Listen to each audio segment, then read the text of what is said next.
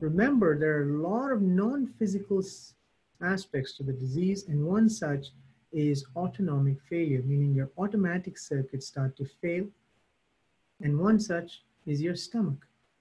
That's why you get constipation for years before you even manifest Parkinson's. And as the disease progresses, that same problem goes upstream all the way up into your stomach.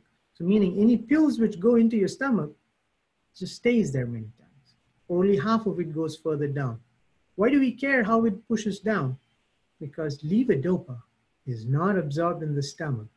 It is absorbed in the first part of your intestine, which means anything which we take by mouth has to make it to the first part of your intestine for absorption. So if it stays in the stomach for the next 1 hour, it ain't kicking in.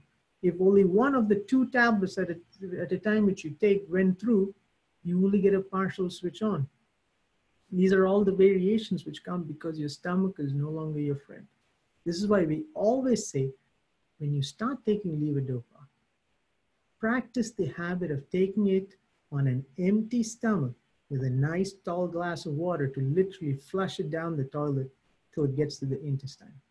This way, the absorption is as wholesome as it can be, and you can limit some of those erratic, unpredictable fluctuations.